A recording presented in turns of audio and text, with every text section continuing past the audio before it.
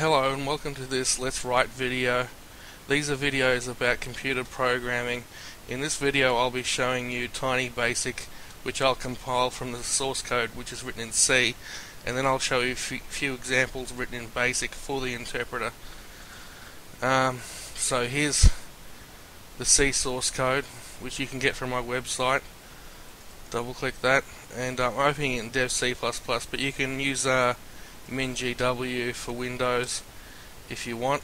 Now this is the interpreter. I didn't write this, but it's based on the TinyBasic from the 1970s, which ran on microcomputers, except here it is running in Windows, and there's it's 1456 lines long. So we'll go ahead and compile it. That's done. And now there'll be a TinyBasic.exe down here. If I just double click that, I can say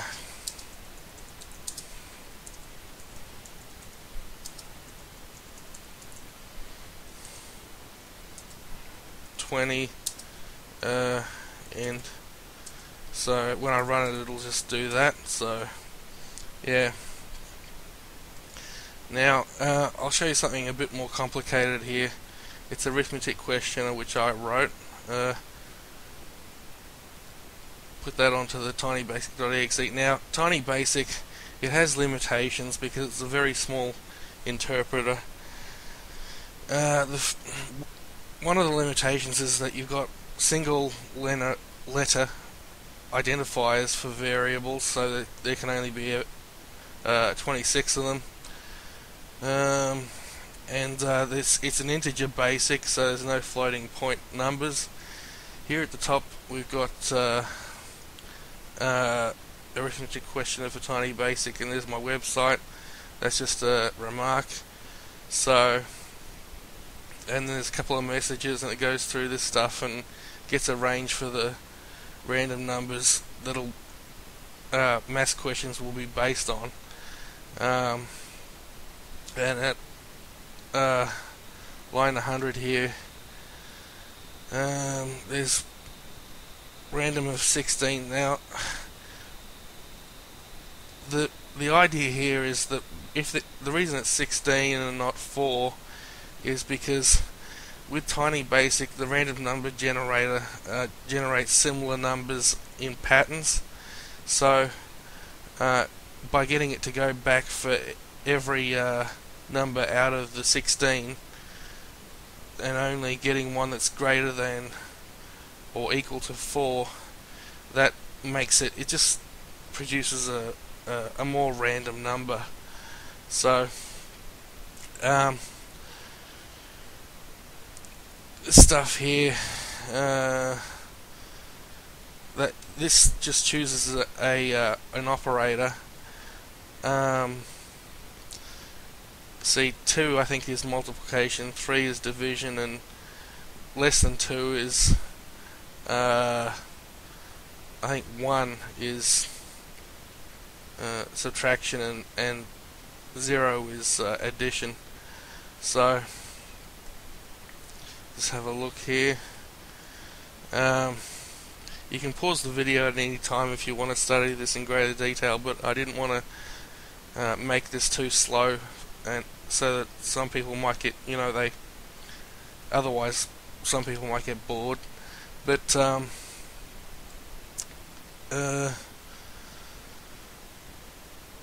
so it gives them feedback about what they're doing with the maths there, and R is short for result. Remember, we've got to use single letter identifiers. I couldn't just put result equals, I had to put R, and it just works out the correct answer there, and if they get it incorrect then the result is displayed, because that way they can learn from the program about what certain arithmetic is correct or incorrect.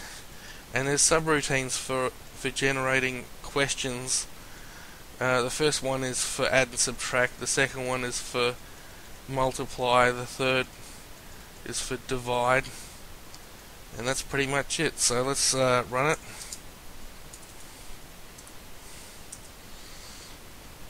Arithmetic question: enter a negative number to quit. Set greatest number to add or subtract. Let's say 20.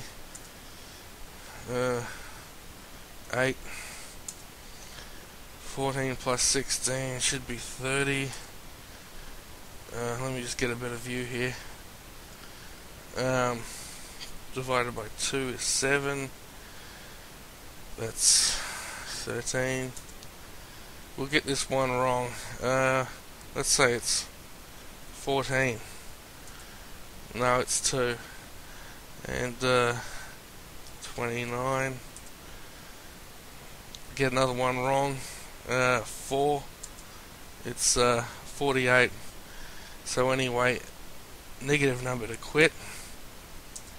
And there it is, it's gone. So and we're back at the interface. So we'll have a look at a different program here. Guessing game. This is shorter than the previous program. At the top here we've got a remark. Second line, it puts the name of the program onto the screen so that the user know what the program is used for.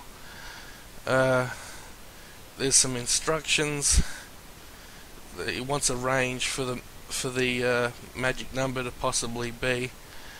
Obviously, the bigger the range, the more guesses it's going to take to determine which one it is.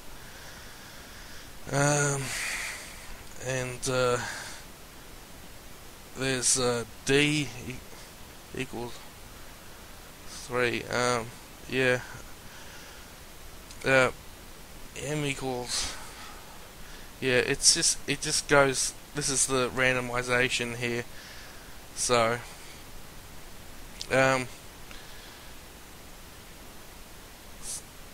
Down here, it's there's a loop which goes to from 70. 70, so it goes back up here and loops around that. So it says enter your guess, enter G for guess, and then the n equals n plus 1, so that's how many guesses they've used. And if their guess is less than m, which is the random number up here, remember, then it says it is greater, and conversely it says it is less here, and then it goes back to 70.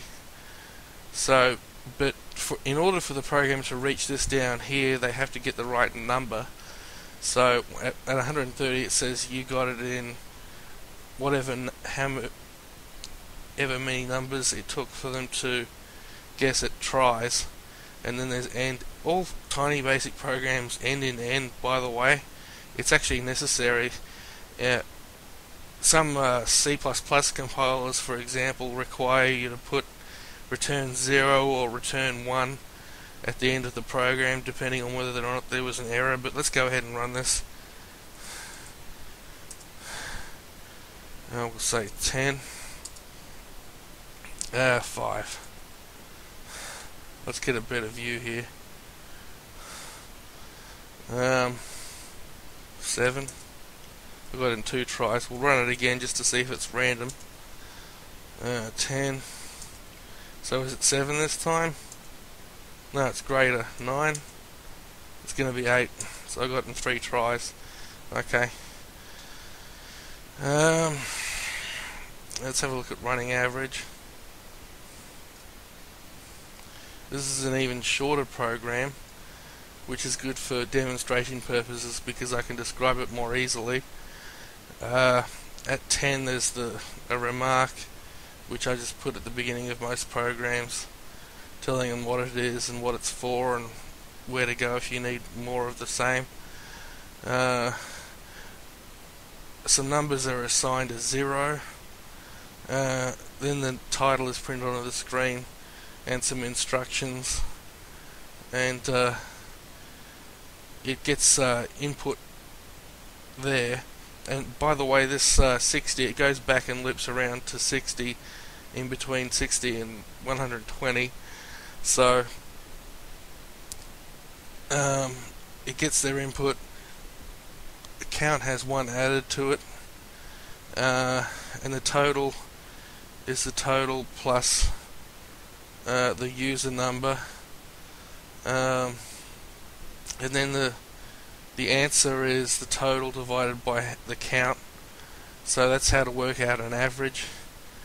And then for every loop there's a new answer printed onto the screen, and if they enter a negative number, that is one that is less than 0, then the program ends. So let's run it.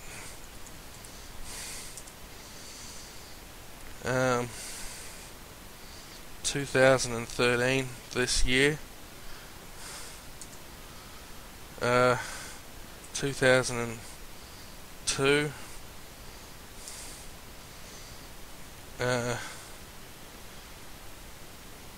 1995. Okay, so that's the 2003 is the average of those numbers. I'll enter -1 here to stop. So it also, when you're writing a program, there's this thing that I've included here. It's the manual for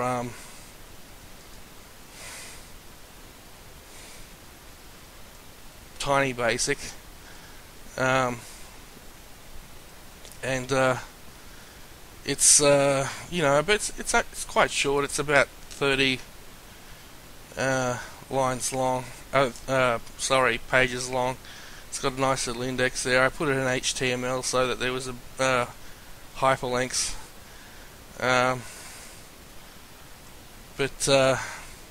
Yeah, that's pretty much it. Okay.